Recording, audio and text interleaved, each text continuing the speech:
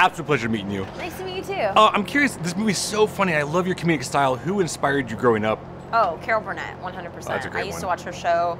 I was allowed to stay up late and watch it. I used to tape it on VHS. She is one of my idols. I would also say Lucille Ball and I think Julie Louis-Dreyfus. Oh, that's a great one. Yeah. when you got the script, what was the first thing that you connected to it?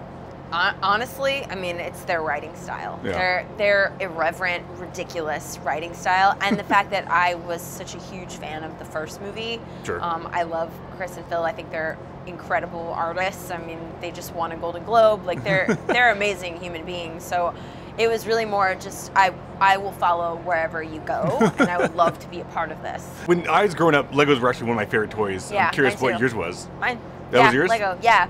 It was like a good hard split between Lego and I had this Fisher-Price tape recorder. Nice. And I would carry it around and do like my own radio shows and stuff on it. So it was this is actually a pretty good mesh of those two worlds. What is the worst thing than other than stepping on a Lego? Other than stepping on a Lego? Yeah. I mean, I don't know if you can really... I've never been stabbed, but I imagine it's the same feeling of like, am I throwing up or pooping my pants? Am I dying right now? It's a similar feeling. I'm imagining. I mean, I'm imagining. Easter eggs are a huge part of this thing. I'm Yeah. curious what your favorite one is. I haven't seen the final cut yet, so Oh. I have yet to see. I've heard that maybe there's something at the end that I should be excited about.